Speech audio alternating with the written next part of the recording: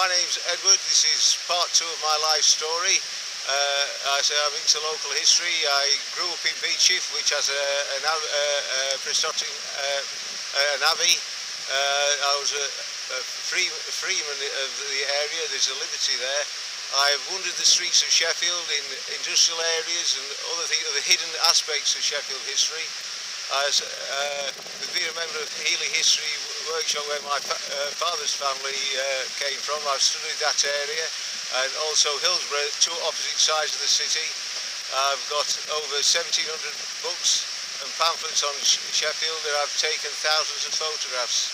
And there's always a little, you don't have to go to London, there's plenty around the corner or hidden in your own area to look for. It's fascinating.